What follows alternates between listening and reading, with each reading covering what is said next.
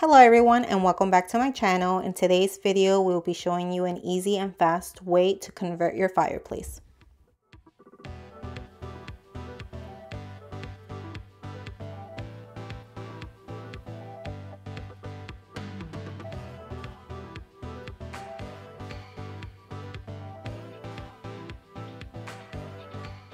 The items that you're going to need for this project would be one piece of a 1x8x6 and two pieces of a 1x10x6, an orbiter sander or a sanding sponge, wood glue, brad nails, stain, we used Early American, a poly, miter saw, and a nail gun.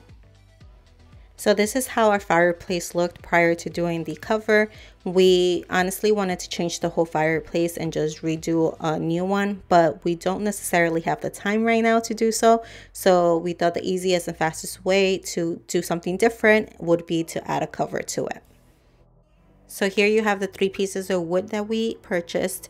Like I said before, we did a 1x8 and then two pieces of the 1x2. So the 1x8 would be the face of the cover and the 1x10s would be the top and bottom portion of the cover. And all you have to do is measure the mantle that you currently have on your fireplace and then make the cuts based off of that. And then once we cut everything down, we went ahead and just test fit it, make sure that it was the correct length that we cut, and then we glue everything together, and then he finished it off with some brad nails, and then we cut the end caps. So once we finished doing that, we went ahead and test fit it again with it completely done just to make sure it fits, and that's it. It's pretty simple and easy. And I'm sorry I don't have the footage of putting everything together. I had to step away, but like I said, all he did was attach the three pieces with glue. He finished it off with some nails, and then he did two cuts for the end caps to fit inside. The only thing you're going to notice here is this bottom piece of wood has a notch. So we created that because our mantle, the way it was designed at the end, it was more of an angle, as you can see here. And so we wanted the back piece of the cover to sit flush with the wall. So that's why we created this little notch at the bottom of the cover.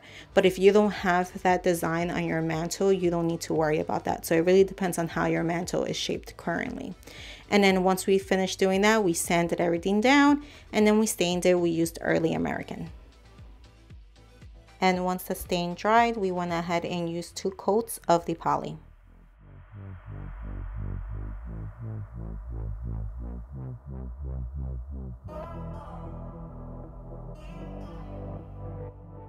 And once the cover dried, all he did was attach it to the mantle, and then he secured it by using some nails on top of the cover into the mantle just to make sure it doesn't go anywhere.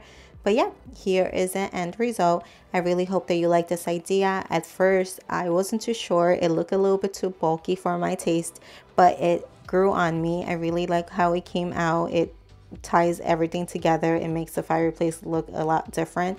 And like I said, in a few months, if we change our minds and we want to change it up, we can always remove the cover and do something different. So it's easy and quick, and I really hope that you like this video. If you did, please give it a thumbs up. Please consider subscribing. If you have any questions, leave them down in the comments below.